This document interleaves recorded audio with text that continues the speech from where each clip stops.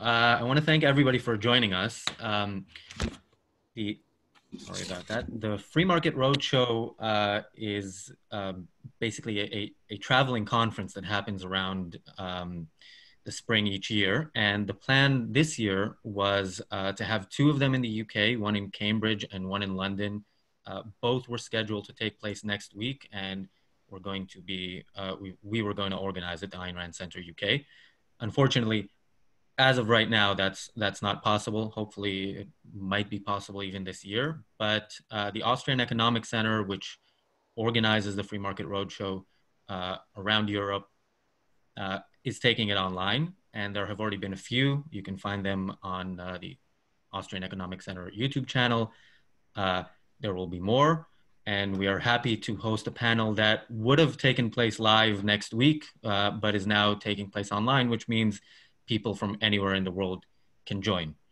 And the theme for this, the whole Free Market Roadshow this year was disruption and innovation.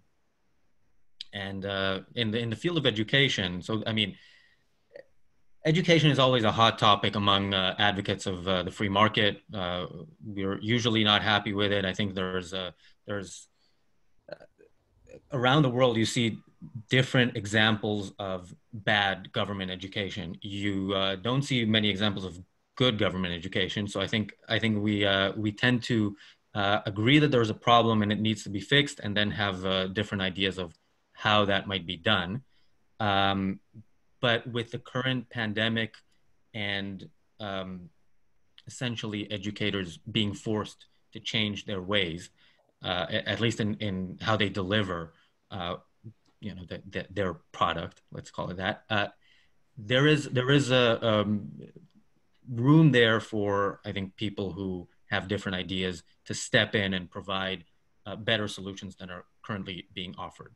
So to discuss this topic, we have four speakers. Dr. Calum Nicholson is the UK correspondent for the Economic Standard. Mary Lucia Darst is a PhD candidate from Oxford University. Sophie Sandor is a documentary filmmaker and writer who is releasing a documentary about the education system soon. And Dr. Andrew Bernstein is an author, a novelist, and he is also working on a book on education.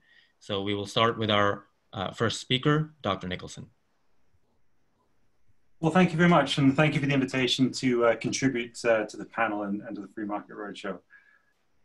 So in 2018, the Britain's former astronomer royal Martin Rees published a book called On the Future, the Prospects of Humanity. And in this, he outlined the challenges we'll face in the coming decades and century. And these included climate change, AI, even meteors, and rather presciently, pandemics. Very different phenomena, but I think they all have something in common, which is they were all framed as or post-political threats, almost as if they were threats that render our petty political differences irrelevant. But the truth is that even in the face of such challenges, how we respond is, of course, politically conditioned. We're seeing this today in response to the pandemic, which has revealed the varying levels of transparency, the varying definitions of mortality, the varying coping strategies, the different values, capacities, and competencies of different governments and nation states. China, of course, is underreporting its figures. The WHO is coddling China with this. The Trump administration is, one could argue, abusing its position right now towards its re-election. And in the UK government's doing everything it can to avoid any attention being drawn to its austere idiocies of the past decade. But even before this pandemic hit, we were all very well aware that the most pressing crises facing the modernist project at the heart of liberal democracy were inherently political ones. So from the right, we've had sort of a neo-nationalist movements in terms of Trump, Brexit, which have been largely indifferent to the idea of objective truth or even facts, and operate in purely figurative terrain. You know, phrases like get Brexit done, make America great again, very figurative, very hard to tell what they actually mean. And on the left, we have the countervailing sort of neo-Puritan identity politics movement, which have shown equal indifference to the idea of any objective truth, claiming everyone can have their own, which makes a mockery of the very idea. And instead of being figurative, their language is increasingly very literal. They often look at language devoid of intent or context. So both of these movements have, of course, informed the response to the pandemic. Of course, Trumpism is leading to skepticism in the US about epidemiology, and identity politics has led some quite prominent politicians to interpret any mention of the virus's geographical origin as tantamount to racism. Now, both of these movements, both of these tendencies, I think are addling to our capacity to have a rational discussion or rational thought in the face of this crisis. But these new political ideologies have, of course, been incited and sustained by the appearance of a new technology, that is the internet in general and social media in particular. And the growth of the internet has challenged, I think, the very idea of there being an authoritative voice on really any subject. We now live in a world of authors rather than simply authorities. Everything is tribal. It used to be that we all had to reconcile our different perspectives with the same facts. But these days, now everyone tries to convince everyone else that there is only one perspective and we all draw on our own facts. So this is kind of one of the changes that's happened. And this sort of tribalism, I think, that has arisen, or the tribalism that has arisen from this, poses, I believe, an existential threat to liberal democracy itself, I would argue, the greatest accomplishment of the modern world. Most of the threat are its key institutions. So in the UK, Parliament is increasingly bypassed, as we see in the Brexit referendum. And of course, the same is happening in the USA with the proliferation of executive orders or governing by executive order, as well as gerrymandering, which is etiolating the strength of Congress.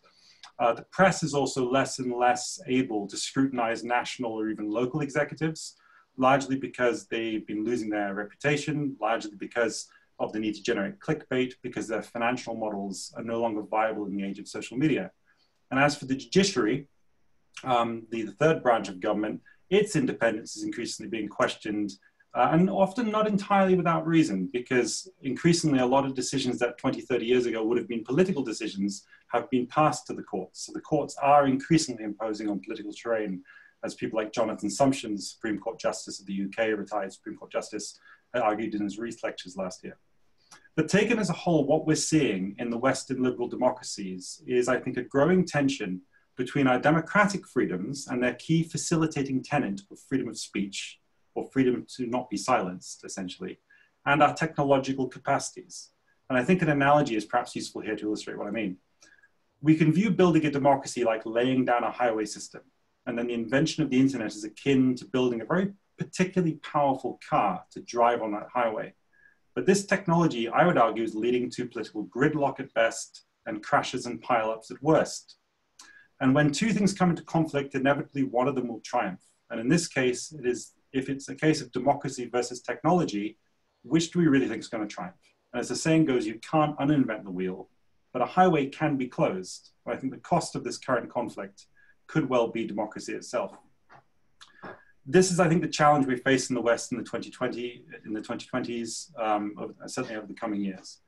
And where can we find the solution? And I don't think we can find the solution in politics per se, because politics is where the problem is playing out. And I don't think we can find it in knowledge and technology, because that is the thing causing the tension. And if we're in this position because we've basically had political devolutions to democracy that have come into conflict with our knowledge revolutions to social media, I would like to suggest that the solution comes via adding a third leg to the stool, and that is an educational evolution to map with the political devolution and the knowledge revolution. Namely, a need to evolve our educational system to train people how to handle the technology, to speak to and hear from any and indeed everyone instantly in a society where they have the freedom, the political freedom, the necessary political freedom to say and to hear whatever we wish. Continuing this analogy, if we have built a highway and produced cars to drive upon it, perhaps now we need to train people how to drive the car on the highway safely. In other words, in the face of the challenges posed by the accumulated technological innovation of centuries, which has led to social media, we now perhaps need a philosophical innovation in how we educate to cope with the tensions that this new hyper-connected age maps onto our democratic body politics.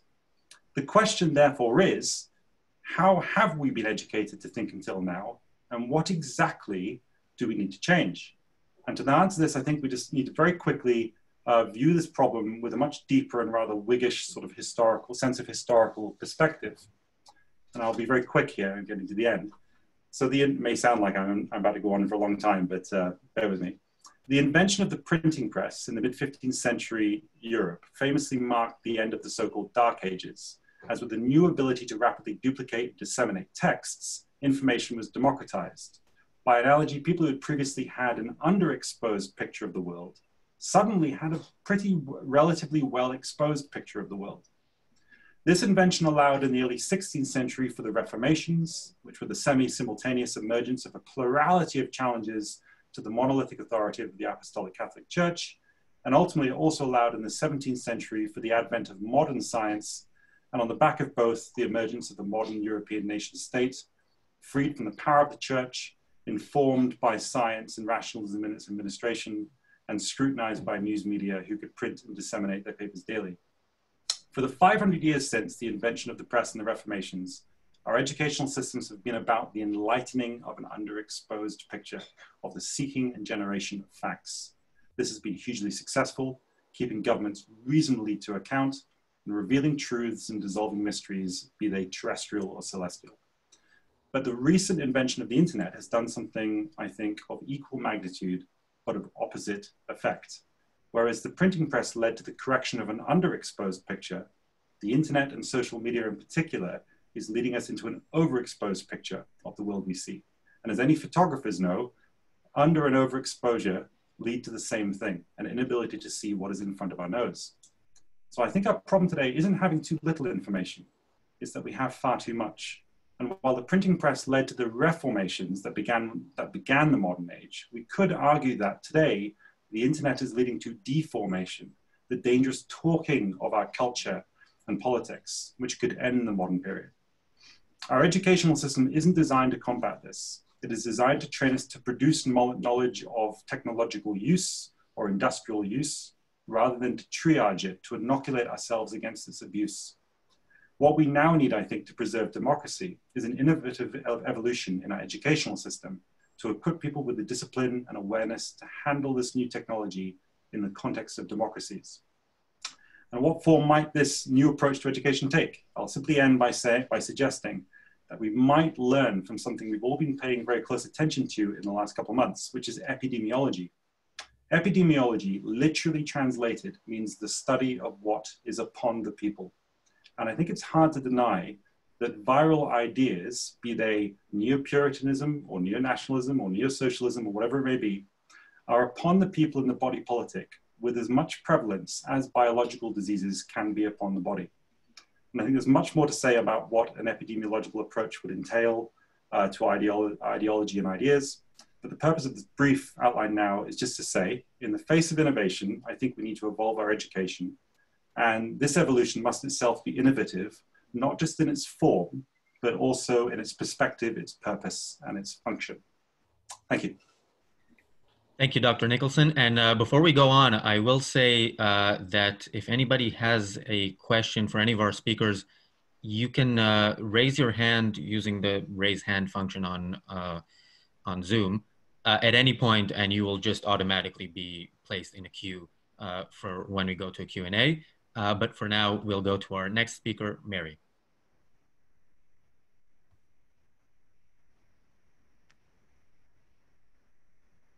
Sorry, I unmuted you by accident. You're Okay, thank you, Razi, and thank you to the Free Market also for giving me this opportunity to speak.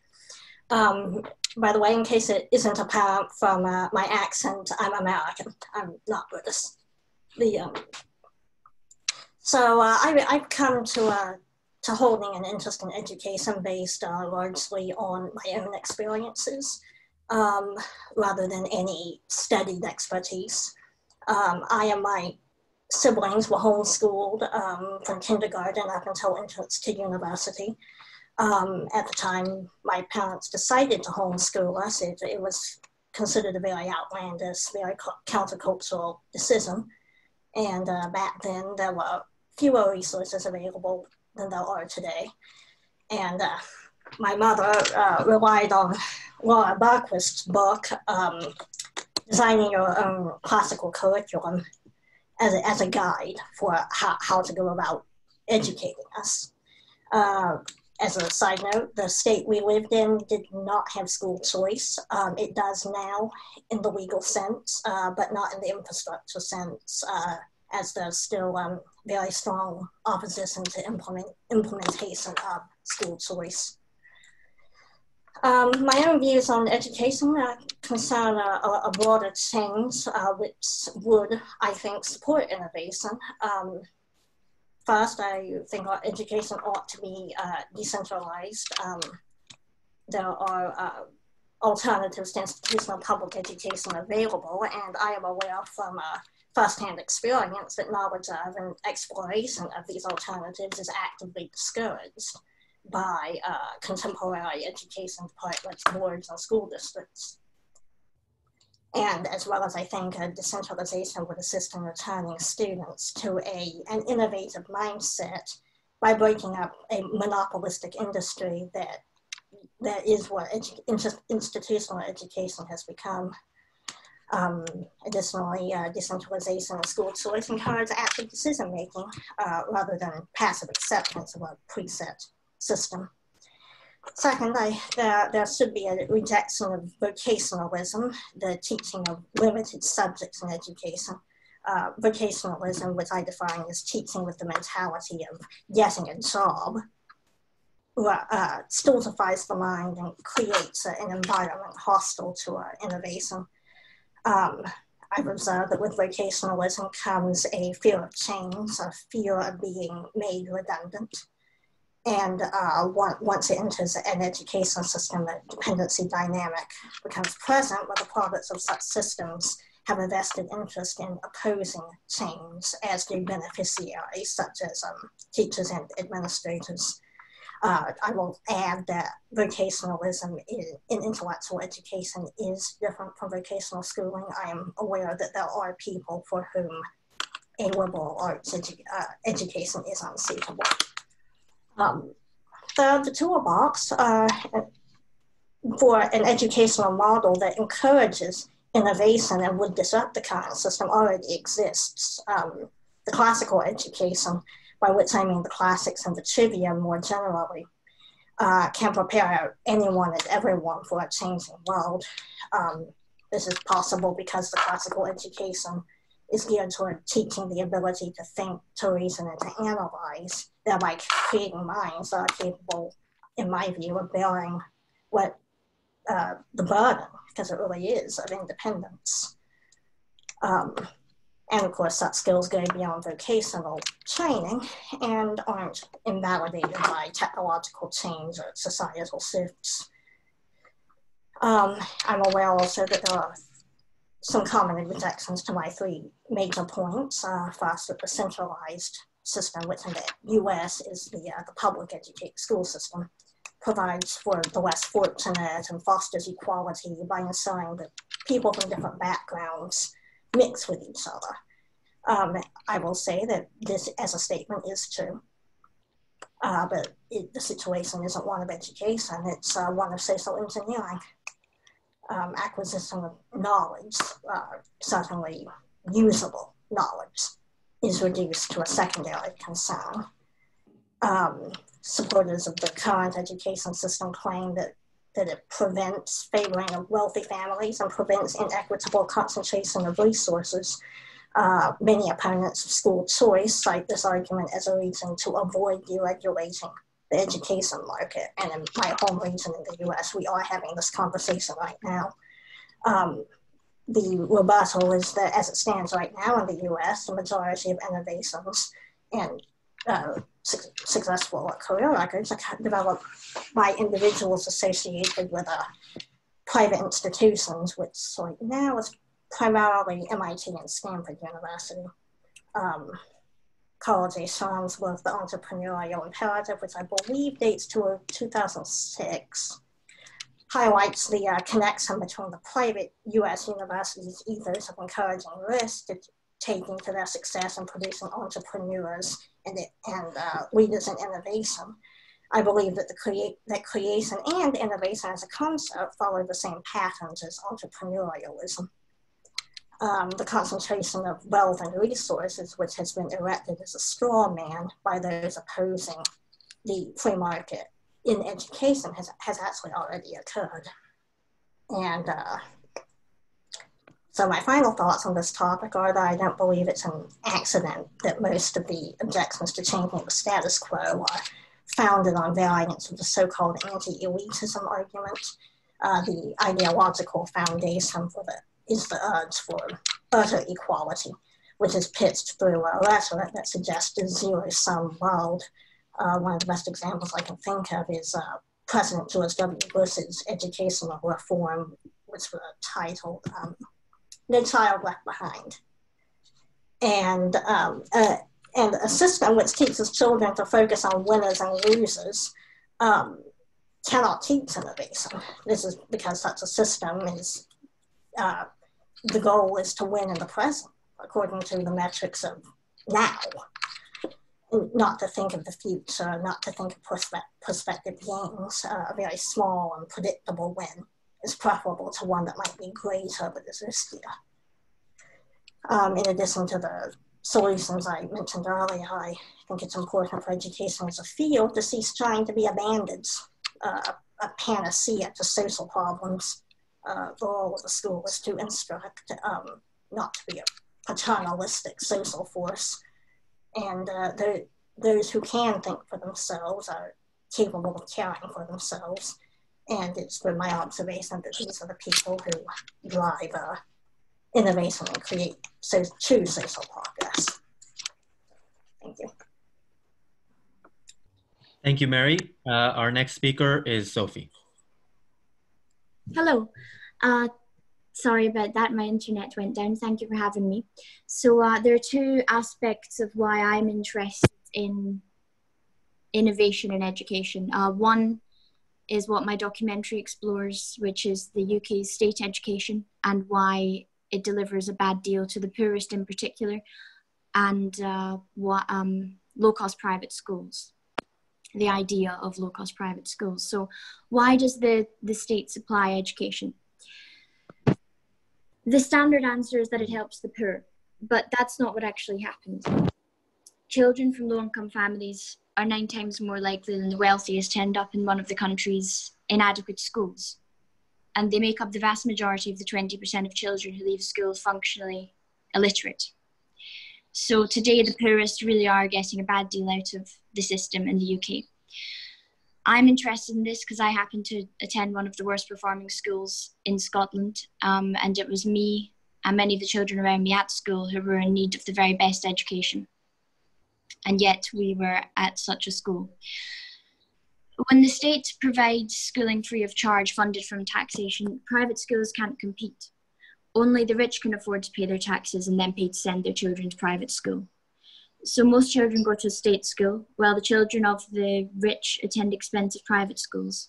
There's no place for private schools aimed at educating poor children at the moment. That harms those children. Profit-seeking companies competing for the business of paying customers offer products tailored to the needs and preferences of their customers. Monopoly suppliers do not.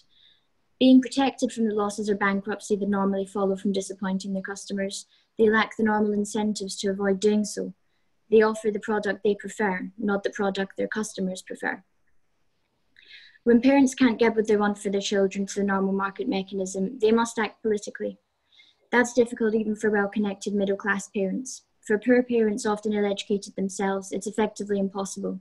So the education offered by the state caters better to the children of the middle class than the children of the poor. Parents with high incomes can also secure superior state educations for their children by buying houses in the areas of the best state schools. By doing this, they effectively buy a superior education for their children, but through paying high house prices rather than school fees, of course, or they pay for private tutors to supplement the state's education. Of course, poor parents couldn't afford to buy their children a private education, even if a relatively cheap one these days is thousands of pounds a term. That problem could be solved by providing poor parents with the money, by instead providing them with a free education for their children, as happens now. The state removes their consumer sovereignty. Parental choice does not require parents to be educational experts either. We can all judge the quality and value of things we don't understand the inner workings of. Laptops, cars, fridges. Not only can we observe the results, but we get information from others supplied by the media, advisory businesses, and word of mouth. Many of those most vocal about the schooling system exhibit extraordinary selfishness. To give you an example, parents who live in the catchment areas of top state comprehensives often oppose grammar schools or private schools on grounds that they're elitist. This is fine for them given that their children are getting the best of the supposedly undifferentiated comprehensive system. Influential people perpetuate this system, turning a blind eye to its undesirable realities. We must increase the funding of state schools as the standard answer, and you'll see it playing out all over again in forthcoming general election campaigns. But the problems don't arise from a shortage of funding. They arise from the absence of consumer choice and of incentives to attend to the preferences of parents and pupils. The poor are held hostage in schools they wouldn't choose, while the educational establishment enjoy choice for themselves. This is where low-cost private schools come in, which until recently was separate to anything that's going on in the UK education system. But in September 2018, the UK's first low-cost private primary school of its kind was opened in Durham by Professor James Tooley, an entrepreneur you may have heard of, who recognises the severe shortcomings of the system. While the average private school's fees are over £17,000 a year, at this new school there are only £2,752 a week. It's called the Independent Grammar School Durham, and it's for children aged 4 to 9 and will eventually take pupils up to the age of 18. His plan is to turn this first school in Durham into a chain of low-cost private schools in the UK. James Tooley has already founded schools in Ghana, Sierra Leone and Liberia, but he's worked all over the developing world in sub-Saharan Africa, Central America, Latin America and other parts of Asia. In some slums in Hyderabad 20 years ago, at a time when everyone thought that private education was for the elite and the upper middle classes, James Tooley discovered low-cost private schools for the poor. He discovered that the private schools are serving everyone in the poorest parts of the world. That's when he researched this phenomena across the world to see what disadvantaged kids were doing, and their parents were choosing private schools for them. At the government schools, though ostensibly free, you still need books and shoes and uniform and transport. These schools are often quite far out from the villages, so they are not free, and the state schools are costing much more once that's factored in. In Ghana and India, the rough cost of one of James Tooley's low-cost private schools is $10 a month. As a proportion of the annual household budget, that's 10 to 20%. The poorest parents in the bottom quintile of wealth in the poorest slums are sending their children to these schools. 70% are in private schools, and they're outperforming the government schools. They're sustainable and they're scalable and they're run as businesses. The poor are saying that they value education and that they don't like what the government's doing with education and that they're going to do it themselves without a penny of aid from anyone else. There's a huge body of evidence now, most recently in the latest research paper from the Institute of Economic Affairs on education. It's called School Choice Around the World. That poor parents in developing countries are not prepared to acquiesce in mediocre government provision. This leads them to use private schools, even though government provision is typically available widely. The proportion of private school enrolment in developing countries is 2 to 3 times the private enrolment share in developed countries. Not only do people have choice in these countries, but they create choice out of their own limited resources when the state's free school system is unable to deliver quality. So why are the private schools outperforming the government schools in these areas? In the government schools, the teachers are demotivated and unionised and cannot be removed. In the private schools, the teachers are employees, and if they don't turn up and don't do what they're supposed to do, they'll be removed. So low-cost private schools solve a problem. The option to attend them would make it easier for lower-income families to escape and fill a gaping hole in the market for affordable private schools, which is no easy feat in the face of the state's monopolisation of the sector that we've seen over the last few decades. The state has the potential to aid this by stepping back and not running the education system, by giving parents the money they currently pay in taxes towards education to attend private schools. That would be my solution. Private education, as I've mentioned, has been largely crowded out by the state, creating a tiny, expensive private sector that caters just to the wealthy, but costs can be cut partly by doing away with many of the frills that bizarrely have become typical of state schools, meaning parents are paying for parts of a service that they don't value and would rather not pay for. James Tully's school, as an example, puts a strong focus on mastering the basics in traditional subjects, and this could spur on numerous different types of low-cost private schools in the future, and even the kinds of skills that I disagree with myself and that James Tully disagrees with. This would enhance choice. Parents who don't value what certain schools prioritise at the moment would not need to pay for them. No one is forced to send their children to low-cost private schools or to work in them, and they only survive if they improve on existing skills. Good skills don't need to worry then. Meanwhile, inadequate ones would be weeded out to the benefit of everyone. Apart from the few suppliers of state education who wouldn't be receiving money in the first place, had the system not created unwilling customers. So I'd just like to quickly finish on a reminder of the history of state education in the UK. People often take for granted that there's a state education system in this country. They think that without the state, the poor wouldn't be educated. But the evidence shows historically that's not true. In 1861, there was no tax-funded education in England. The Newcastle Commission of that year conducted detailed research around England and Wales and showed that 95% of the school-age population was in school for 6 years. Some children were enrolled in church schools and some in elite public schools, but half were in what the inspectors at the time called for-profit schools. These were the 19th century equivalents of the low-cost private schools that we see in poor countries today. The 1870 Education Act, 1870, aimed to fill the few gaps that then existed in the education of English children. It was not intended to destroy the low-cost private education sector, but by providing tax-funded and unpriced education, it inevitably had that effect. It may have been well intended, the Education Act of 1870, but it was a historic mistake. The state is not a good teacher, and especially not of the poor. Thank you. Thank you, Sophie. Our final speaker is Dr. Bernstein. Thank you, Razi, and thank you to the Free Market Roadshow. It's good to be back, even virtually. Would have been more fun touring all over, Europe this spring, but one does what one can, right? In times of a pandemic. Anyway, I'm an American, born, raised, went to public schools in Brooklyn, New York, where the cool kids are from, and still live in the New York suburbs. And there's there's lots of, I'm going to focus on American education because that's what I know, having gone through the government schools, K through 12, lucky me, and then I teach. My PhD's in philosophy, so I've been teaching philosophy for years at various American universities, and I get the product of many of these schools and these poor kids.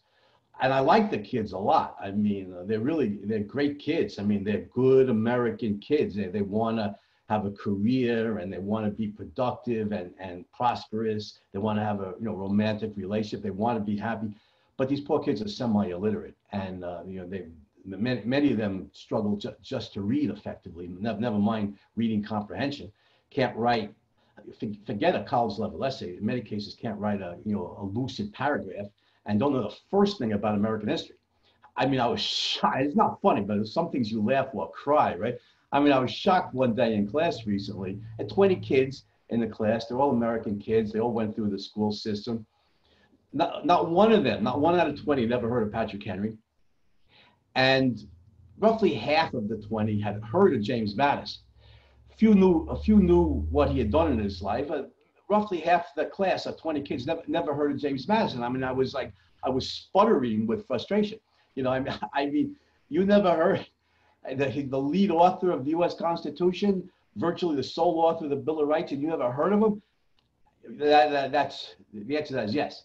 And it's not primarily the kids' fault, although a number of them certainly could choose to work harder in school than they do. It's overwhelmingly the fault of the educational system.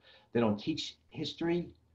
They teach not even a modicum, a minimal amount of history. They don't call it history; they call it social studies. For 100 years. So, the American schools are as bad as everybody says they are, maybe worse. That's why I'm writing a book on this. Rudolf Flesch wrote a famous book, 1955, Why Johnny Can't Read. Flesch was Austrian. He was appalled by the reading problems he found when he came to the United States. He had a PhD in library science from Columbia. I think he had a JD from Vienna.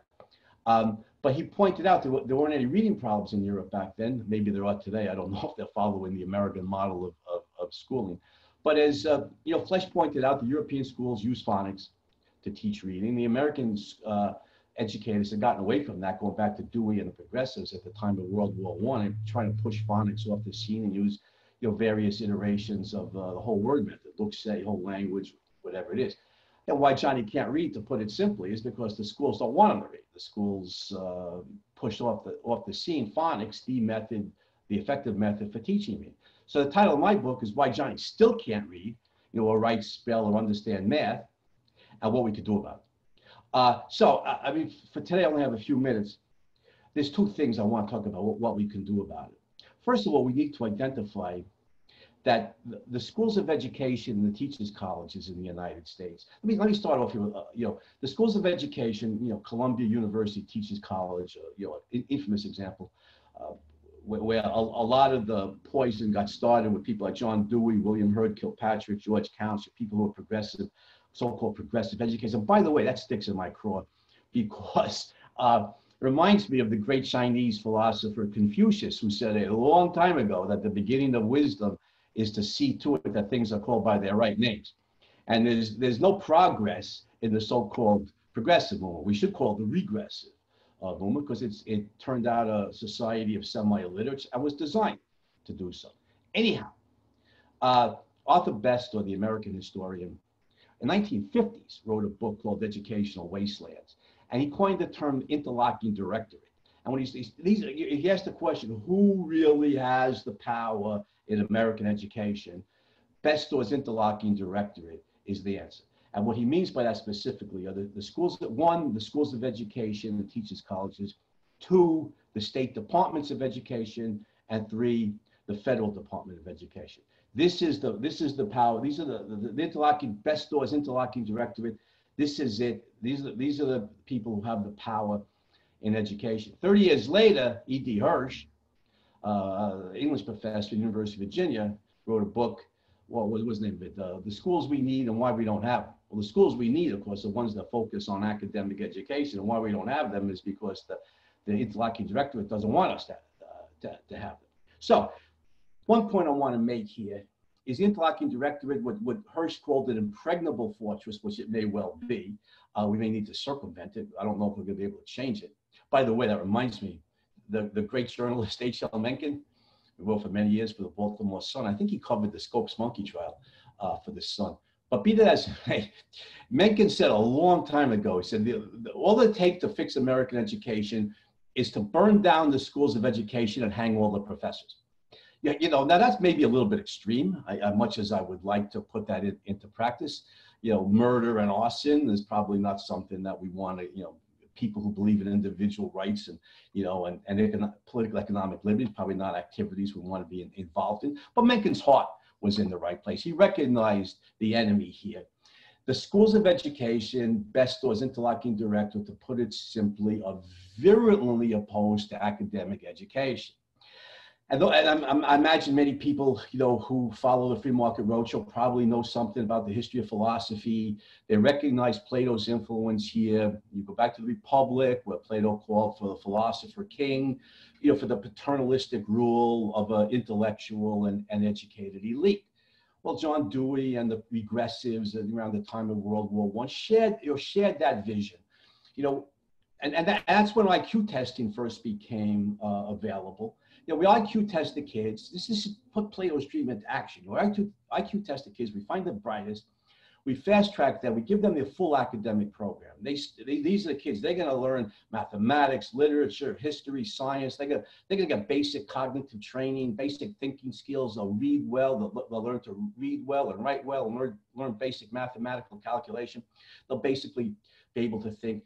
And that's a small minority of the American population. The rest of us, we don't need to, these guys are going to be society's future leaders, these well-educated, Plato's intellectual elite. They'll be the politicians and the business people, and the lawyers, the doctors, the writers, the journalists, the filmmakers, and so on and so on. The rest of us, we don't need that kind of academic training. We don't need basic, we need very rudimentary cognitive skills. And our focus should be on vocational training. You bring in shop classes and home ec and, and practical skills, hygiene and sex ed and driver's ed, things like that. So we'd be good citizens, good workers in the factories or on the farms. We don't need to think that much because the educated elite will govern in the classroom and in the legislature. And all we have to do, the rest of us have to do, is basically obey the wise rules of the state. That was the vision and still is. So there's a virulent anti-academic prejudice that permeates the interlocking directorate here, and Hirsch may well be right, may well be an impregnable fortress.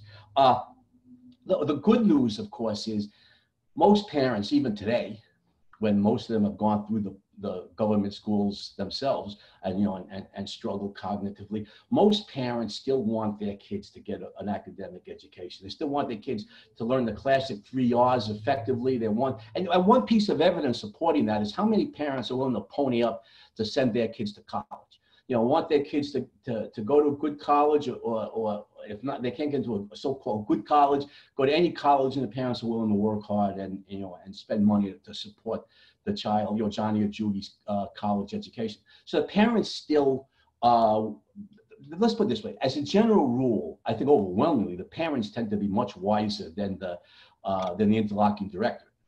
They want the kids to get an academic education. They want the kids to have knowledge. They want the kids to learn how to think, which means, my second point, if we privatize the educational system, which I think is one step towards improving it in the United States, I think there would be a strong demand for education.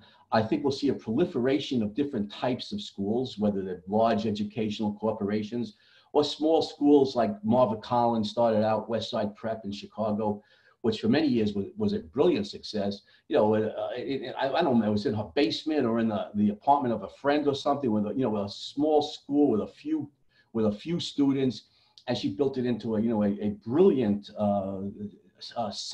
center of intellectual training.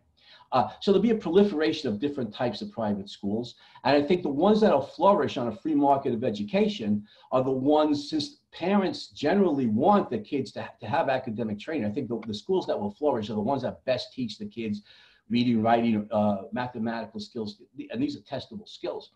And teach American history and maybe even some world history. And I think that, the privatizing the school system is one step of several that will effectively improve American education. Just one last point I want to make here is you look at the way the free market operates. One example are automobiles. In the capitalist countries or semi-capitalist countries, there's competition between different manufacturers, whether they're American or they're Japanese or they're German, and you have luxury cars and compact cars and sports cars and and every different style and type of car. And I think an even more a richer example is food. I mean, you walk into an American supermarket, it's like a dream. I mean, you get given the history of starvation for the human race, and it still exists in fully socialized countries, like North Korea, where your life is fully socialized. It doesn't belong to you; it belongs to the state. The wealth of food in the capitalist and semi-capitalist countries, of every type of food stuff, dozens of different manufacturers and brand names. It's indicative of what a free market accomplishes. A lot of demand for food, and so you see the producers supply it. I do think there'll be a strong demand for education, since I think the parents are much wiser generally than the interlocking director, want their kids to get academic training. I think you'll see every type of school proliferate, from tiny little schools in somebody's basement that teach 3 or 4 students to big, educational corporations, and some schools that use Luxay, a whole language to teach reading. Some will use phonics, some will teach evolution, some will teach creationism, some will teach both, and so on and so on. And the schools that will flourish, I think, commercially in the end, are the ones that best satisfy parental demand for academic education. So that's my spiel for today. So thanks very much. Thank you, Dr. Bernstein. And before we get to questions, we already have a couple of hands raised in the chat. And also, if anybody watching on YouTube has a question, I'll try to monitor the live chat there. So if you want to post a question there, we'll try to get to it. But I have a question first for all the panelists. So I think all four of you agree that there needs to be change, and it needs to be drastic. It needs to be, the ideal system would be very, very different from the current system. What sort of steps do you think should be or can be taken in that direction in terms of what would be acceptable or marketable to people who generally the population is not on board with free market ideas, and I think specifically in education. Do you think there is a good way to sort of move the needle, and is the current pandemic and how it has affected the education system, is that an opportunity to move in that direction? And we'll reverse the order of speakers this time. So Dr. Bernstein, you go first. The pandemic? Well, with the pandemic, education in the United States now is taking place at home, not homeschooling, but the classes are online. And I know my daughter is a senior, I won't mention the town or the high school, but she's at a government school. Public schools are euphemisms, right? These are government schools run by the government, funded by the government. The government rips you off through taxes to pay for it. They force the kids to go to these schools. As somebody pointed out earlier, the property taxes, the income taxes that fund the government schools, of course, make it difficult, if not impossible, for many lower middle class or poor families to send their kids to private schools. So one thing we need to do when we privatize the school system, of course, is to eradicate those taxes, so that the parents the many parents who demand good, excellent academic education for their schools now have more disposable income to put into it. My daughter goes to supposedly a top government public school in a wealthy town in the New York City suburbs, and I can tell you the education there is very poor. And since she's at home now, her mom, my ex-wife, and I, get it really to see more in person of what actually goes on, because a lot of people, well-meaning, hardworking parents, they're on their way to work in the morning. They drop Junior off at school, and they think, the schools are gonna, take care of the kids' education. No, but thank you for playing. No, that's not generally what happens. You drop the kid off, and maybe, if it's in a good area, the schools babysit the kids. If it's in a crime rate area, the kids got to deal.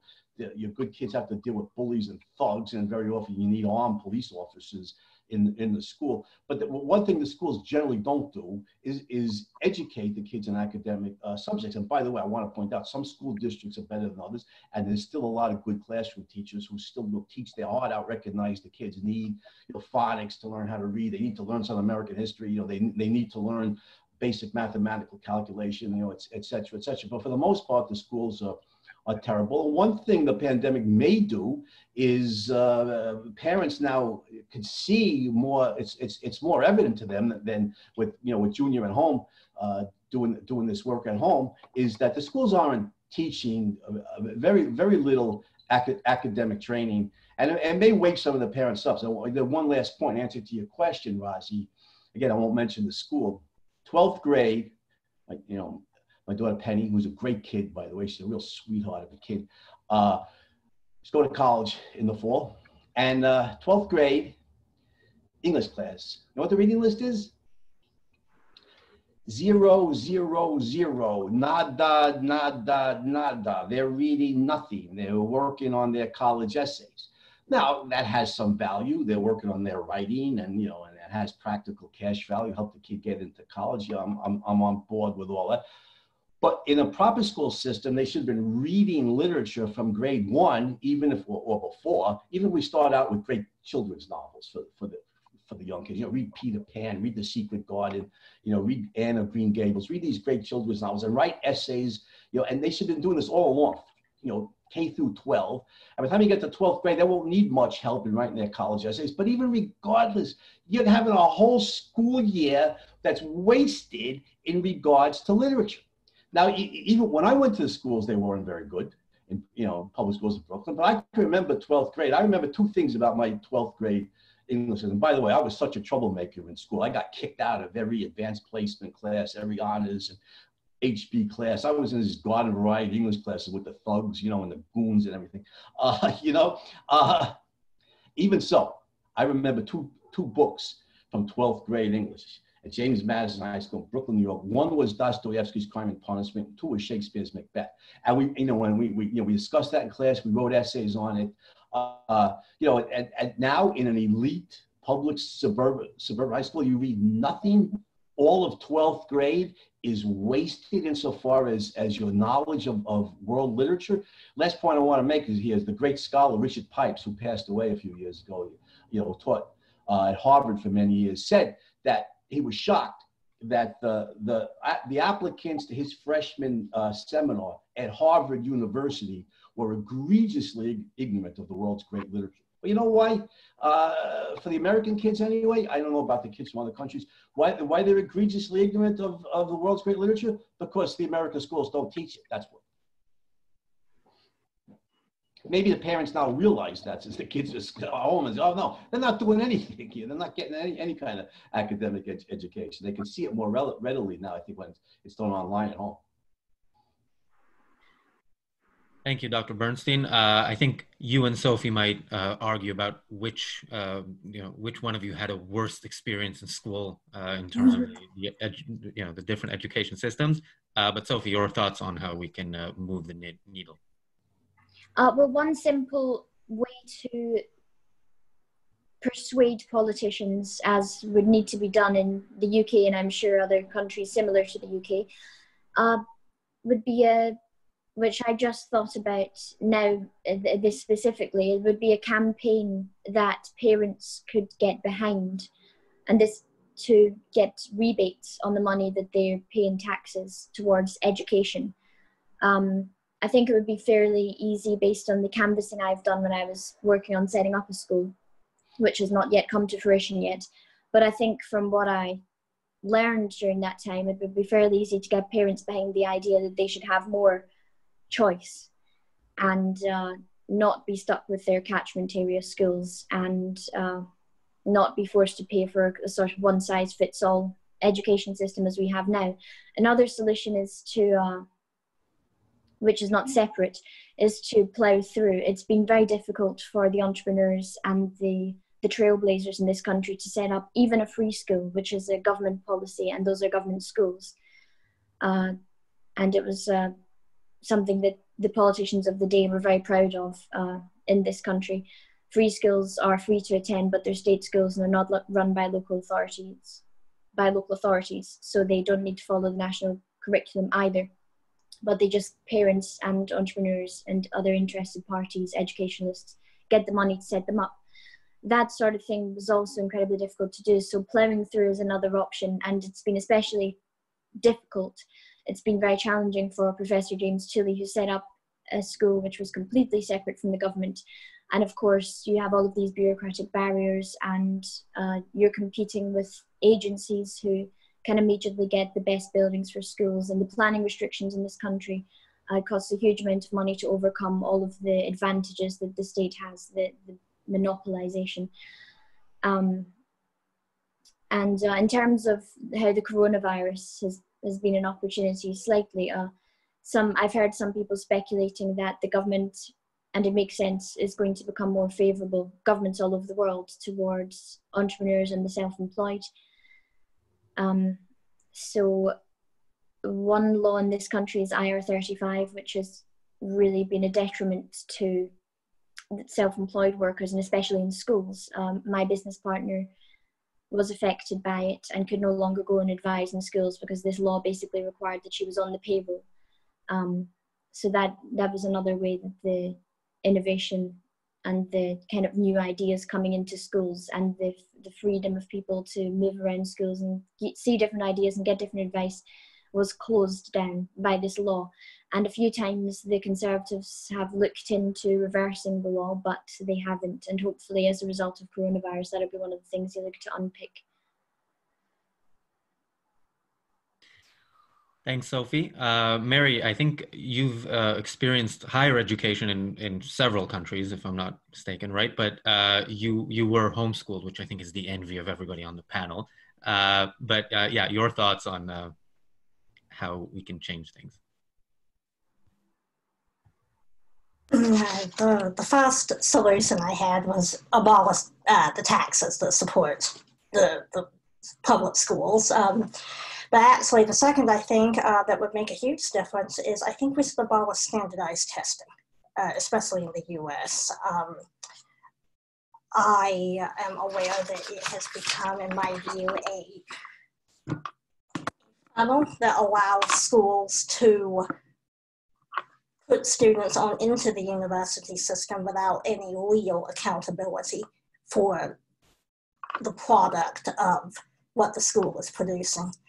I think we should go back to the old way of universities each have their own entrance exam, and the schools can teach to that potentially, or the student just has to know and work toward that. I mean, to tell the blunt truth, it worked for my great-grandfather in the early 20th century when he went from a small, rural, deprived area of the U.S. post-Civil War and made it to Harvard. So, and then it has also been my experience at the same time because I went through via the music conservatory system, which I believe is called the conservatoire system here in the UK, and it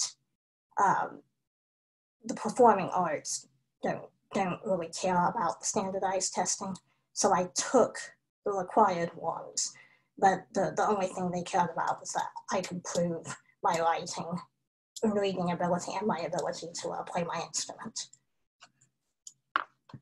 And I do think that is better. Thank you, Mary. Dr. Nicholson, I don't know if you, sorry, yeah, you're unmuted now. I don't know if wait, you're muted now, but now you should be unmuted. Yeah, I muted myself, so there's no feedback, but continue.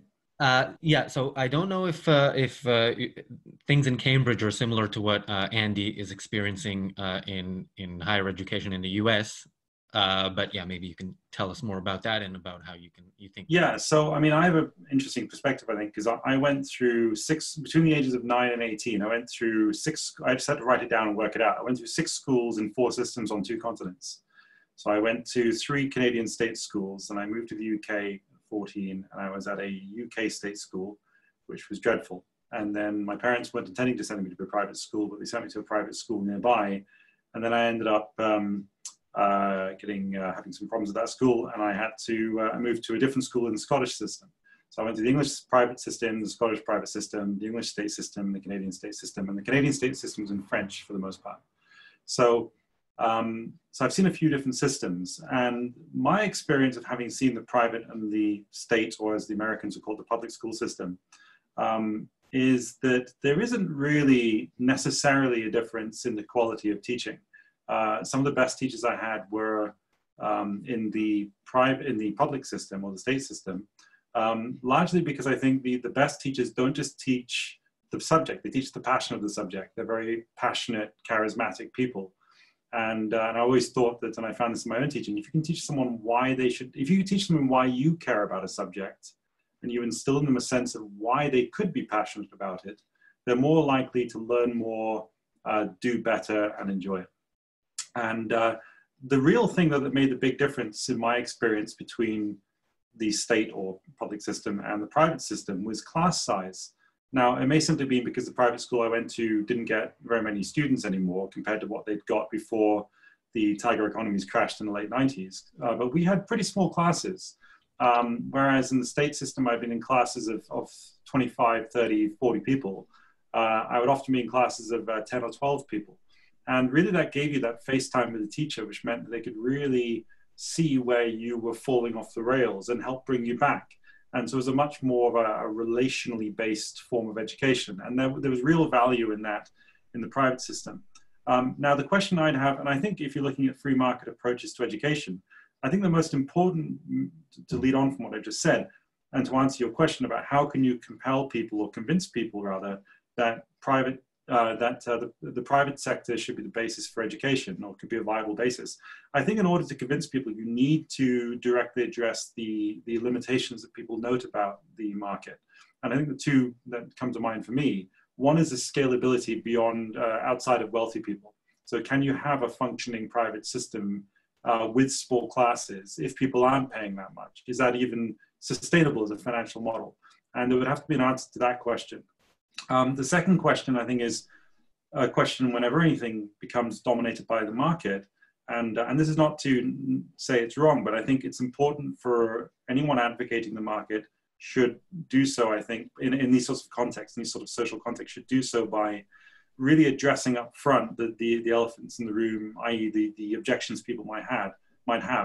And I think the big objection that comes to mind is the idea that the market often sees things as is only interested in things that are means to an end. So education is a means to an economic end as opposed to an end in itself, a social end in itself. And but on that front, I think the third thing I'd say is that my experience of education across various systems has been the failed point has not really been the form of the education of who's providing it, be it the state or the private sector. There are very good state schools, there are very poor state schools, there are very good private schools. There are also very poor private schools. And I can remember very clearly some teachers I had in a private school were real jobs worths, and they shouldn't have been there. They shouldn't have been in education. But because the school was run by someone, they were a friend of that person or a relative of that person, they could have the job there. So this notion that the market solves all problems is more complicated, I find, in some of these schools. But I really think the real thing that's a dead weight on all forms of schooling is the culture of standardization, as Mary pointed out. And it's also the audit culture, the very prevalent audit culture in our culture, this idea that every form of value can be quantified, that everything should be reduced and quantified. I remember when I was at university, they would have, we'd always at the end of the course have to fill out a form saying how well we thought the lecturer did. Now, looking back, what did I know? I was 19 or 20. Well, how am I in a position to judge that particularly? But what was interesting, I was speaking to a professor some years later who was the head of a department. I told him about this and how objectionable I found it. And he said, he always knows how good a lecturer is. He says, I can just stand outside the lecture theatre and I can feel the buzz. But what he meant is something that's based on 20, 30 years of experience. He knows intuitively. And I think one of the problems we have in our culture is it does not value something that cannot be quantified. It does not value intuition or experience. As anyone knows, and someone who spent 30 years doing anything, be it teaching, be it a doctor, be it a therapist, whatever it may be, they often just have intuitive insights which come from experience, which they could never necessarily prove, but they just know is the case because of their experience.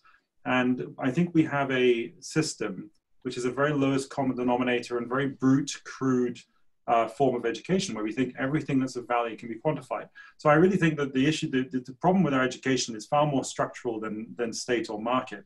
It's not really about the form it takes, whether it's a private system or a public system. Fundamentally, I think the problem is one of its function. What are we trying to achieve with education?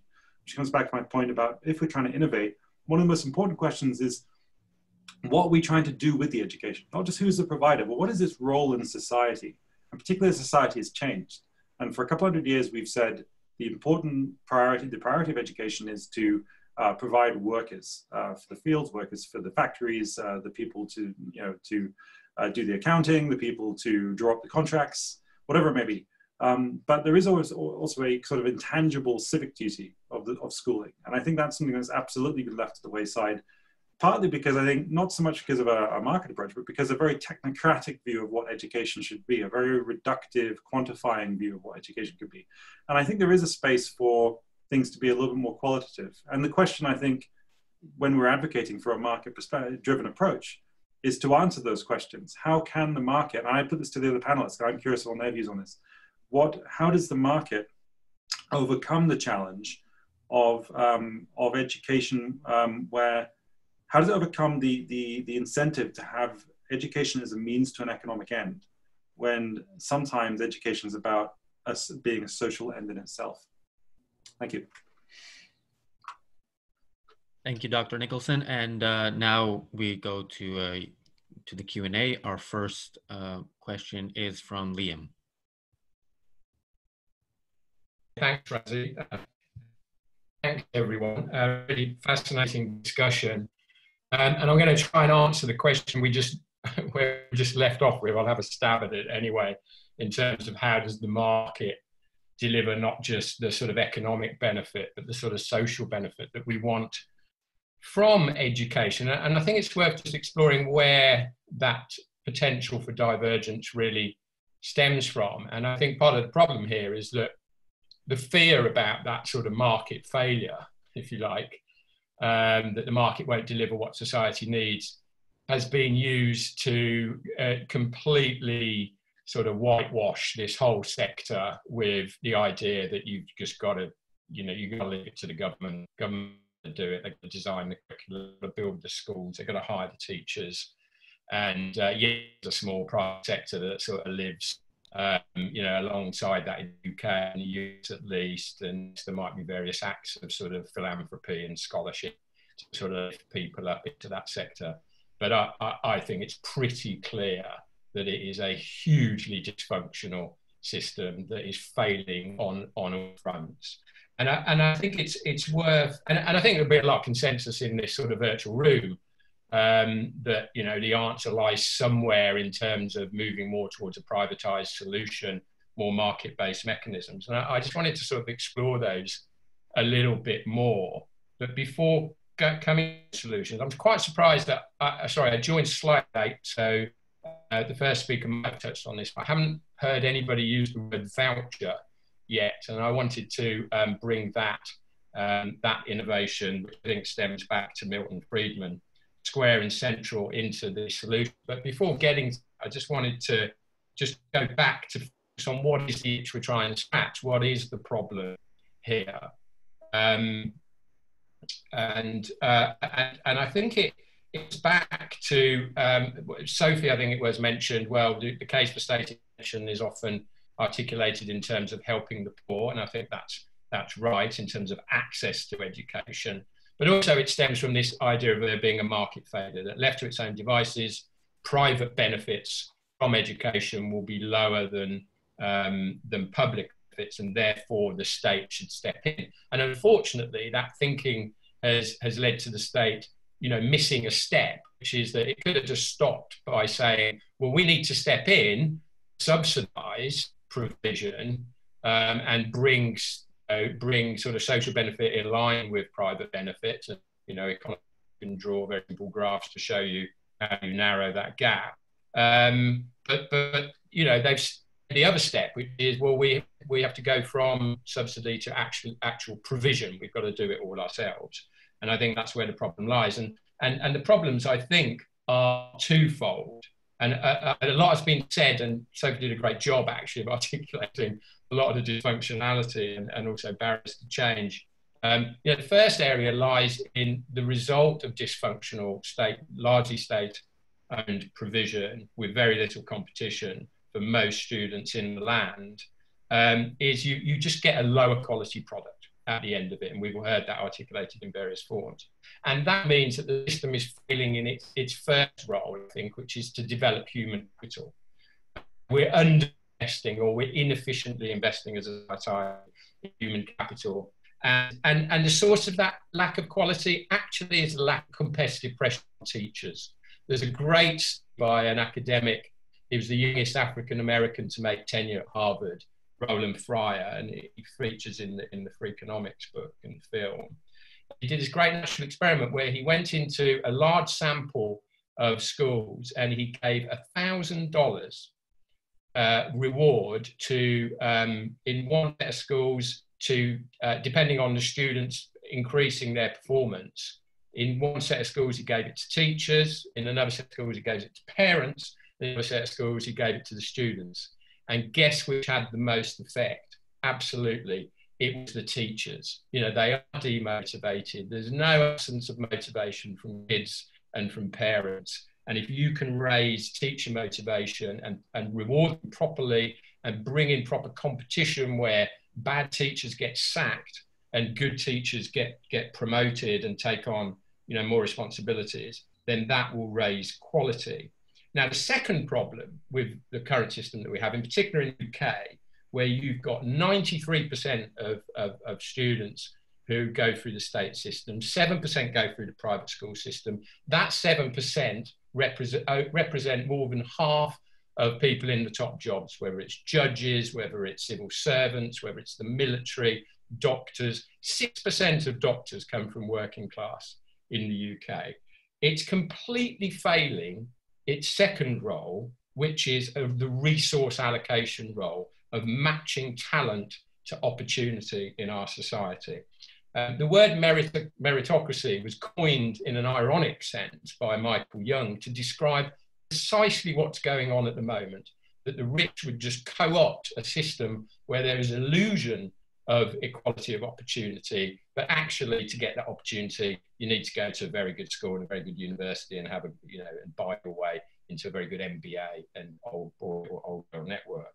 And that is alive and well. And economic studies have shown that the tax on social mobility that implies, you know, if we got rid of, if we could modestly improve that, we could improve national GDP in this country to the tune of 100 billion, was their central estimate. So that's, you know, that's 5% of GDP just from the inefficiency, mismatching, you know, talent, opportunity. You know, for every Billy Elliot that makes it to school, you know, there's 20 that end up down the pit. So when we think about solutions, we've got to actually address that fundamental problem, which is actually about inequality of opportunity. Now, there's two ways to do that in the current system. One is to ban all private schools and send everybody into state schools. That's clearly unworkable and very undesirable. The other way is to take money off the table completely when it comes to giving your kids a good education. And, you know, as was stated earlier, you know, there's a massive double whammy of paying the taxes and then not having money to afford private education, except if you're in the lucky 7%. And we're missing out on that opportunity to turn students and parents into consumers and all the efficiency that drives through the system. No, to the last speaker's point, we're not going to flush out, you know, the fact you might get a private school with a bad teacher in it, but you've got to look at the overall benefits of competition. Good schools expand, bad teachers get sacked when you're competing for the consumer's dollar. Now, so the question, and then you have dynamic competition, which is that each school has the incentive to innovate. And I think we can all agree there's a complete lack of innovation in the system at the moment. So, you know, this is where vouchers come. If you bring in means-tested vouchers, you take money off the table, not completely, but largely, a lot better than it is at the moment, and you empower the students. By the way, this is exactly what's going on with student loans. They're not perfect, but actually they're a big step forward. We can see the universities reacting. We can see the student rankings of universities changing from their historic rankings. We can see some universities innovating, coming with 2-year degrees. And it's also, I think, what's going on with preschool vouchers, where you know, the government isn't providing the nurseries and is leaving that up to the private sector. So I think I just wanted to bring vouchers square and central into this, because it seems to me it's the way of unlocking the mechanism. Just privatising free schools, I think, a bit of a red herring. It's playing around the edge. We've got to put money in the hands of the student, the parent, and turn them into consumers. All right, thank you, Liam. Let's start with Mary.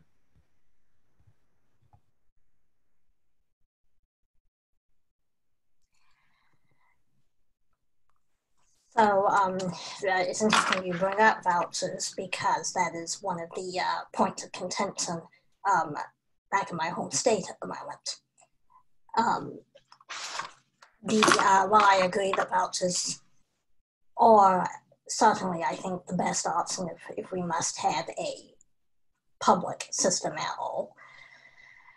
The thing that I have observed, and like I said, this is based here completely on personal observation, is that while they are certainly a viable path for those who wish to use the education system as a means of social mobility, that still requires a level of commitment and drive that assumes a level of commitment and drive that may not be there. I think in the US, current Education Secretary Betsy DeVos oversaw the implementation of a voucher-based charter school scheme in Michigan. And as I recall, I don't have the statistics in front of me, but as I recall, one of the things that became apparent after the infrastructure was rolled out was that the people who benefited from it primarily fit that middle class background. This is not to say there were not working class people in that background. There certainly were, but it was primarily the middle class who were committed to escaping or having their children take advantage of the opportunity to move from one school district to a better one. And like I said, right now my home state is having this conversation, and much of it concerns the idea of there are simply some parents who are opposed primarily on the basis of, I wouldn't want to speculate, but from what I have seen, a certain lack of commitment in that way, assuming that the vouchers will provide a path to social mobility, or could it effectively ensure that the school system is part of a social mobility plan. I don't think it's necessarily a safe presupposition. Dr. Nicholson. There you go. Can you hear me? Yeah. Yeah.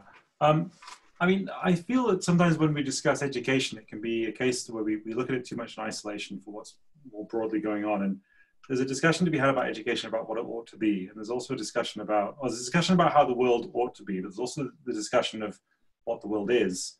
And there's also the discussion of what can be done. And I think inevitably, there is stratification. Yeah, and this is, I'm not saying this as a good thing, but there's a huge amount of stratification, socioeconomic stratification in society. And I think whatever way one tries to change the sort of institutional or administrative arrangements, be it the balance between private and public schools and so on, whatever we do, whatever one tries to do, ultimately, if those stratifications in society exist, the more broader stratifications, that it will end up serving the people with the money and the power. And we're seeing a society that is far more stratified now with the 1%, the 99% type idea now than it was 20, 30 years ago. So I think a lot of the problems that we see about difficulties of accessing education and so on really reflect much broader trends. And unless something changes in the culture, I'm not really sure how we can solve these problems. Most solutions we try and find, if it's not about cultural change, will be palliative solutions, meaning the patient will be made more comfortable, but it won't fix the underlying pathology. And it just seems to me that, you know, I've always been for, you know, people's freedom to trade, freedom to talk, freedom to travel. But at the same time, there are, I don't really think a lot of the stuff that's going on in the culture right now of these stratifications has really got to do with markets per se. It's got to do with kind of a corrupting of government, which is a very different sort of idea. But it amounts to something that looks quite similar. But my point is really that when we start looking at education, how can we fix education? My simple point here is that the problems in education are symptomatic of problems much more deeper in the culture, which appear across lots of other areas. And I think it's important for us to remember that whenever we're looking at these issues. Dr. Bernstein. I agree with Liam Colley. I liked his wording when he said, I don't remember the exact quote, but he said words to the effect that we need to get money into the hands of parents and the children, students. And I think the best way to do that, not as an end in itself, but as a means to an end, is tax credits for families who send their kids to private schools. Now, I don't want to I don't want to support any policy that will continue to sustain the existence of government schools. I'm an abolitionist. I want to abolish the goddamn thing. I agree with my buddy, Dr. Brad Thompson at Clemson. He calls himself an abolitionist. We need to abolish the government schools for the same reason we need to abolish slavery. It's evil. And it's creating a society of stunted minds who can barely read. So I would support tax credits, for parents who send their kids to private schools as a means to wiping out the taxes that support the government schools fully, as a means to wiping out the government schools entirely, and fully 100% privatizing the marketplace of education. So I think, as a step forward, but as a step towards the goal of full abolition, I would support tax credits for families who send their kids to private schools. That way, the parents aren't paying twice for education, or paying twice ostensibly for education, paying for the education that the kids get in private schools, and paying for what passes for education in the government schools. And by the way, one last point I want to say on this is that I could see, in my experience now in the philosophy departments in various American colleges in the New York suburbs, that what Dr. Nicholson said is true. There's not that much of a difference anymore in my students who went to the government schools and those who went to the private schools. 20 or 30 years ago, there was still a discernible difference. The kids who went to the private schools, generally, there's always exceptions, including the religious schools. A lot of Catholic schools in the New York area. The kids who went to the private schools, 20, 30 years ago when I first started teaching, they were generally, with some exceptions, noticeably better prepared for college than the kids who went to the government schools. Today, there's not that much difference, and I think. I think the interlocking directorate, the impregnable fortress of Bestor and Hirsch has standardized the education in the United States to the extent that the private schools very often are not that much better. So I think the solution ultimately is to work towards a fully free marketplace of education where the government has no say in education whatsoever, zero, nada, the null set. In the field of education. And culturally, we need to stress this: the importance of the mind, the importance of cognitive training, the importance of the intellect, the importance of an academic program. And fortunately for us, Ayn Rand has written a brilliant novel, Atlas Shrugged, dramatizing vividly the mind as man's means of survival and the importance of educating the mind. Unfortunately, in the United States, not a lot of people anymore who read it. But we have to bootstrap ourselves. So we need a culture. We need to work towards intellectually a culture devoted to worshiping reason and the mind and intellectual training, and a politics of individual rights, including a free market of education. Well, one of the companies that has disrupted and innovated more than most is Amazon, and on Audible you can get Atlas Shrugged in an ebook, audiobook. So if you can't read, listen to Atlas Shrugged. Razi, that's a good point. Unfortunately, people who can't read, often their vocabulary is severely limited, so that even the audio version goes over their heads to some extent. But you're absolutely right. It's much better than nothing. Yeah. Sophie. So I certainly agree with moving towards a free market being a good idea, and school vouchers, on the other hand, being a step in the right direction. So I'll just make a separate point which was mentioned just before Liam spoke, which was about us needing to agree on what we want out of the education system and then going from there. I don't really think that that's possible unless we live in a dictatorship, because we all disagree about exactly what we're trying to achieve and what we want for our children and want them to be taught. And so one's idea of what that is can't be imposed on everyone unless we live in a dictatorship. So that's precisely why more freedom to innovate is required, and why a free market would be required, so that the various ideas, apart from those that are illegal, such as extremism, for example, can exist and compete and improve. I would like the kind of teaching methods that I really disagree with, the kind of teaching methods that have permeated the whole state school system, such as progressive learning, the ideas that come from Montessori type schools. I disagree with those and the way that they have permeated the system. For example, if I was setting up a school, it would be very strict, high discipline, if it was for disadvantaged kids. But I do want people to be able to send their children to Montessori schools and for those to exist. So I don't think that we could all ever agree on what we want our children to be taught and how we want them to be taught. But there's certainly, I do agree that the culture and where society is at can help with how we value education, because we all agree that it's important. That's all I wanted to say about this. Yeah, and before we go to the next question, Dr. Nicholson. Yeah, I just wanted to add two things. Just one slight point. We brought my point about deciding what we're trying to get education to do. I think my point wasn't so much about telling people what to think. It's more about the need to more deeply ingrain in education the skills for how to think.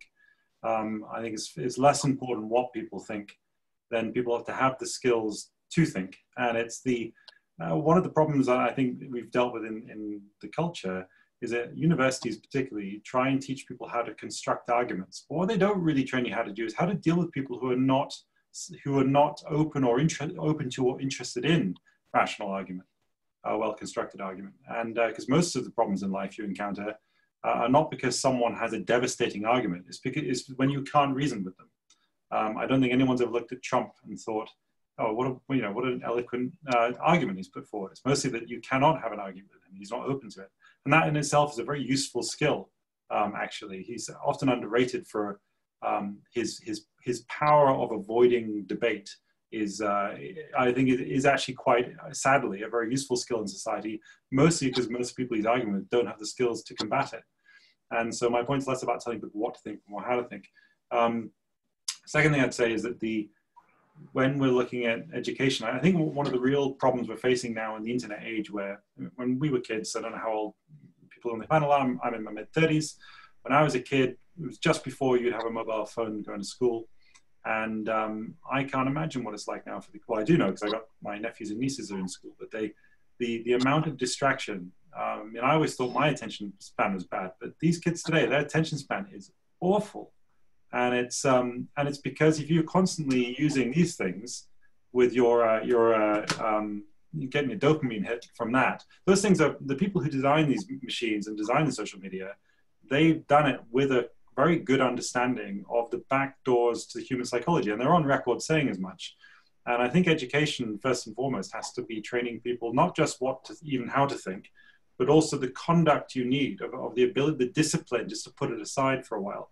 If you think about what education has done for 150 years, is that one of the most important things that education was doing for the culture is to train people to sit down in front of a desk from 9 until 5.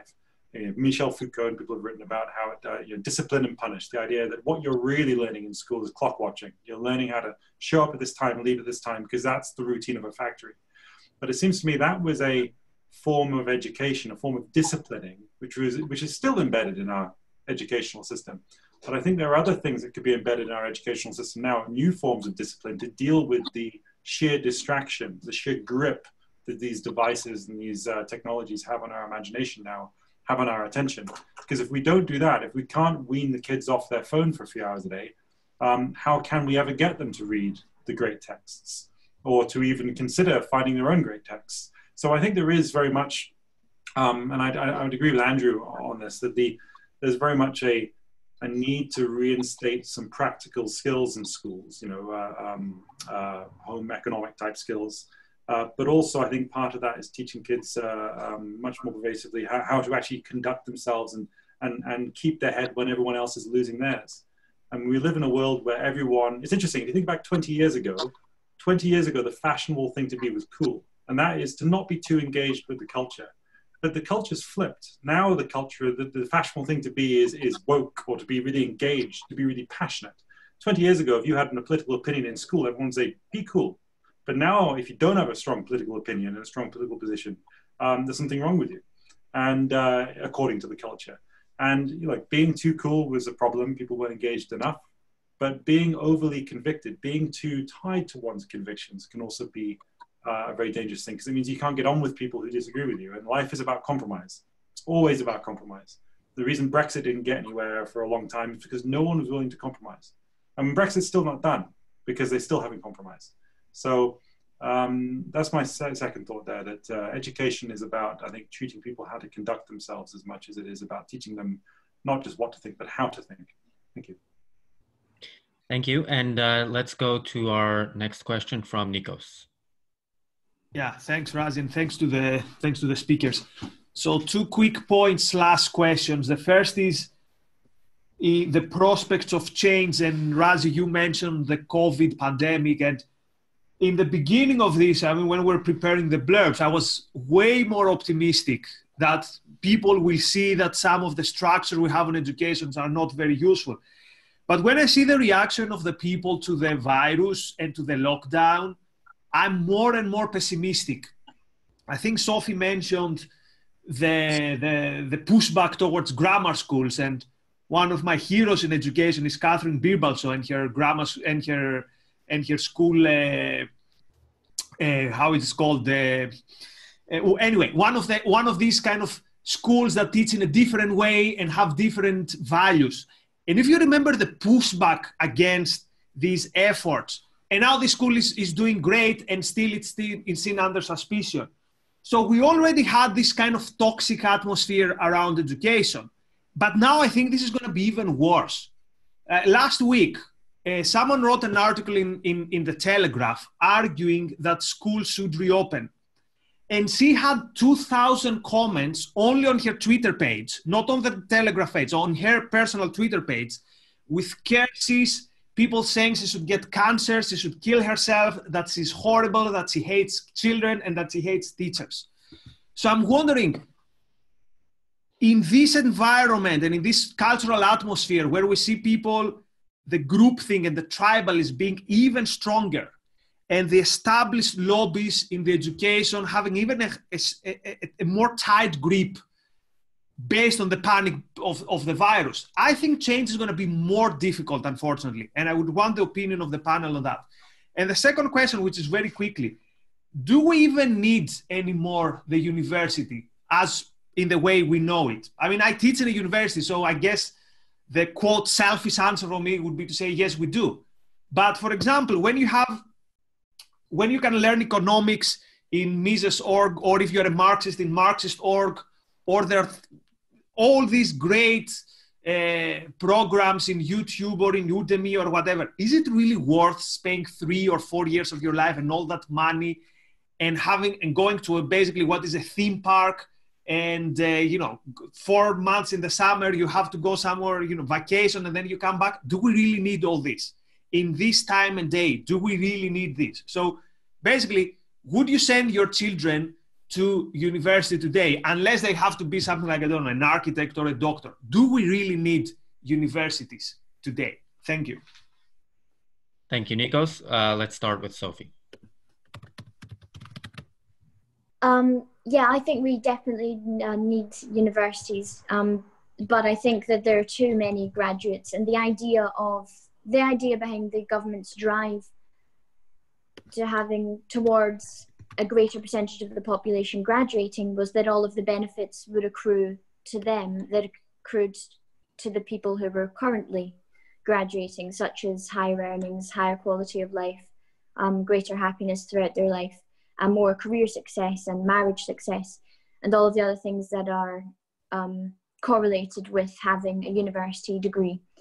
Obviously, if everybody has a degree, then everyone cannot be the best, and the value, of course, diminishes. And so the idea that just a degree is a good thing to have, and the idea that the human capital theory, whereby going to university is causing you to have all of these skills, people arrive on campus, on the university campus, with already massive labour market advantages, such as the ability to get better grades, higher IQs, the ability to socialise better. They often have more extracurricular skills.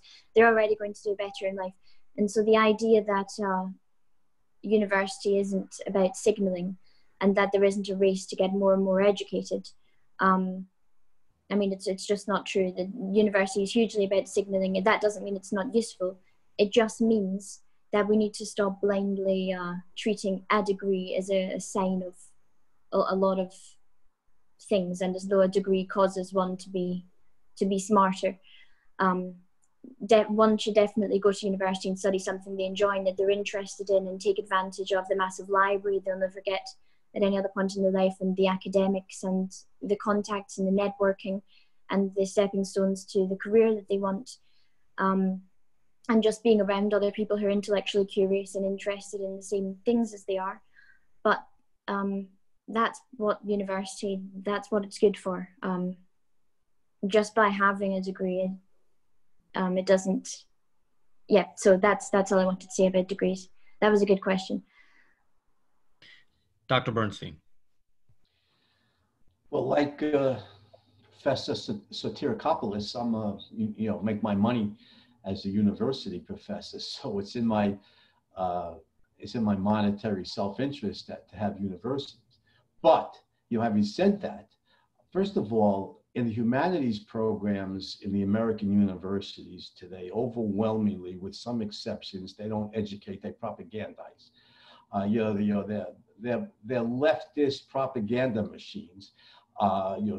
Anti-capitalist, anti-American for the most part, pro-socialist, pro-Bernie Sanders. The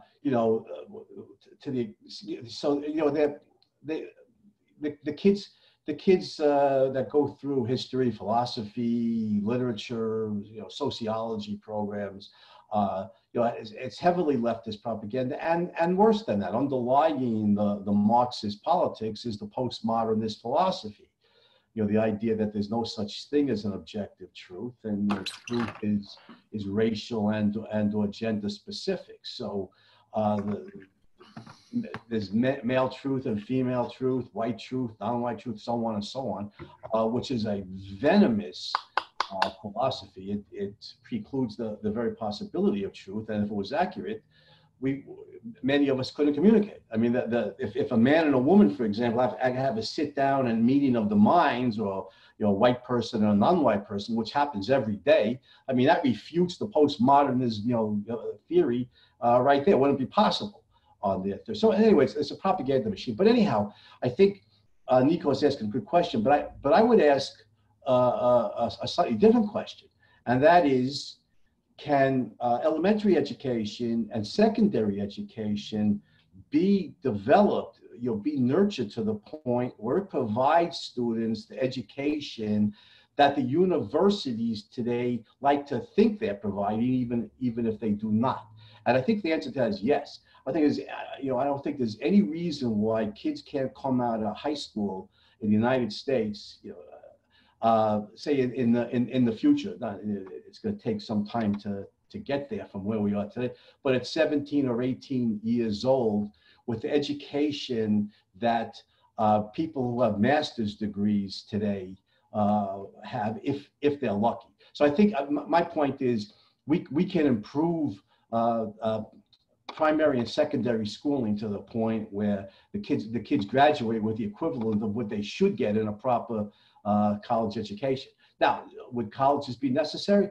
For some who want to pursue higher education, who want to, so college then, in the educational system, as I envision it, college would provide the education that somebody who has a PhD, you come out of college with a bachelor's degree would have the the learning that somebody with a PhD today might have, again, if they're lucky.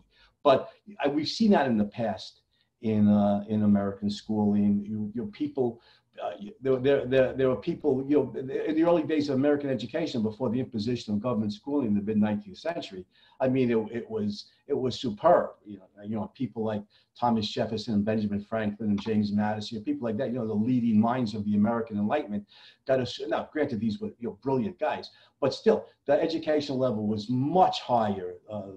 One last point I would make on this is the essays of the Federalist, written by Hamilton, Madison, and Jay to support the ratification of the Constitution, very sophisticated theories in political science. They were written largely as newspaper editorials that were read by, every man and every woman. That's my college students and most American college graduates today could not understand the Federalist, I'm sorry to say. But, every man and every woman in the late 18th century could and did. And I think that's indicative of how sophisticated primary and secondary education can become.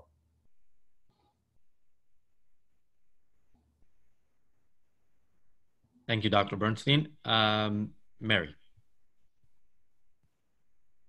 So in answer to the first question for the prospective change, I must agree with you and say that at this point, based on the mass hysteria, any change that we might have hoped might come out of the pandemic will probably not. I had very high hopes when I saw people being forced to homeschool and consider homeschooling for the first time. And then I have sadly come to realize that not everyone is my parents. In response to your other question, do we need universities today, and would one of us send a child to university? In my case, the answer is absolutely yes. It is my intention to repeat at every step exactly what my parents did. But I do agree that we have too many graduates, and this goes back to my other original points of getting rid of vocationalism in the school. I think there is an idea that college equals job that should fall by the wayside. And there is also also goes back to my idea that we need to reinstitute universities having their own entrance exams as a type of accountability, both for the secondary system and also for forcing universities to decide what it is they really teach and what they're really about. Dr. Nicholson.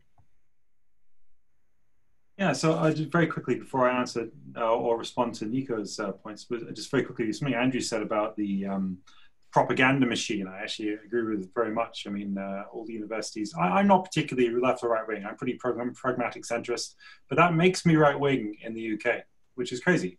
And because I'm not particularly ideological. But what's interesting is that increasingly we see on campuses here and in the US, I think as well, this discussion of safe spaces. Universities should be safe spaces. But the thing that I've always thought, universities have always been safe spaces, meaning they have always been spaces in which it is safe to believe and to say whatever you want without much consequence, which is not something you can say in most jobs. Universities always were safe spaces. They were safe spaces to explore ideas, to try out bad ideas. And actually, what is history? What is the study of history, if not the history of the litany of bad ideas that have existed and the occasional good idea? But the weird thing is that people now see universities as safe spaces where people should be inoculated or protected against the exposure to what they see as bad ideas. And the problem is, if you don't expose people to something that is diseased, then they don't build immunity, as happened obviously in the Americas when people invaded, then the people there didn't have the antibodies. And much as in the last 20 years, much more recent example of 20 years ago, there was a real effort to eliminate peanuts from being around kids at schools because to stop the kids who have anaphylactic shock from peanuts. But actually in separating the kids from the peanuts, you actually led to a proliferation of peanut allergies because people didn't build up the immunity. So I have a real concern, I think Andrew would share this, that the idea of safe spaces is very sort of a Puritan left-wing idea that that universities, people should be protected from bad ideas, is actually going to kick people in the teeth and come back to haunt them in a few years' time. Having said that, with Nico's comments, two things. One is, I agree with the fact that everyone is so outraged.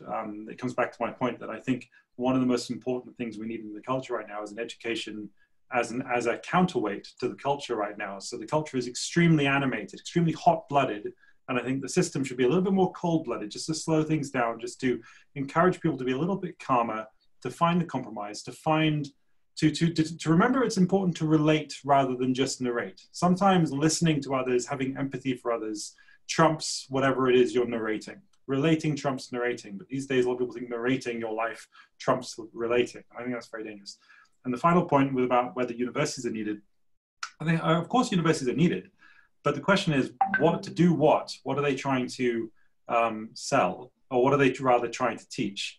And secondly, to who?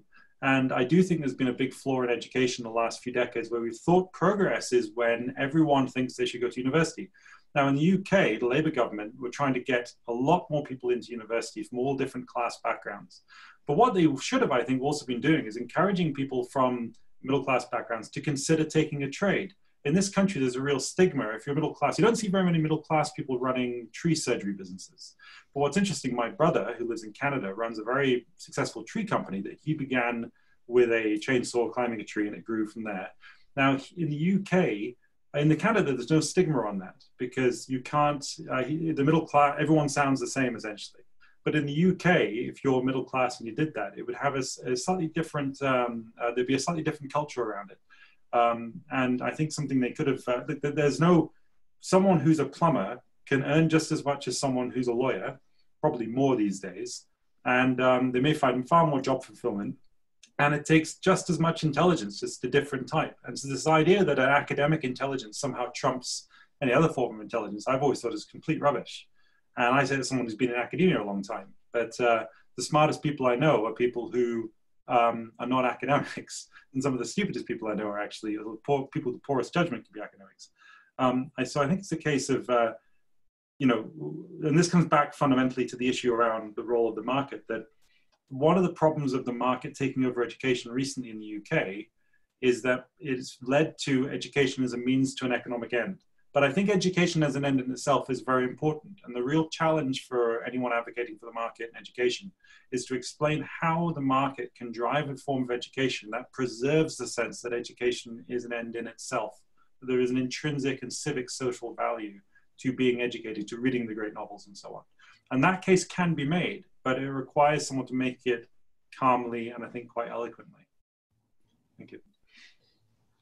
Thank you, Dr. Nicholson. And yeah, so in recent months, the preparations for the Free Market Roadshow were well underway when the scale of the COVID-19 pandemic became clear, and it became clear that it wouldn't be possible to travel around Europe and do events, live events every day for a couple of months. And the Austrian Economic Center has had to innovate and has had to do it quickly. And I think they've done a very good job by setting up these events online. And I encourage everybody to go to fmrs.digital and look at the upcoming events and the previous events. And you can also find them on the Austrian Economic Center YouTube channel. And I encourage people to follow the Ayn Rand Center UK. We have also transitioned from a live events business to an online, basically online events company for the time being.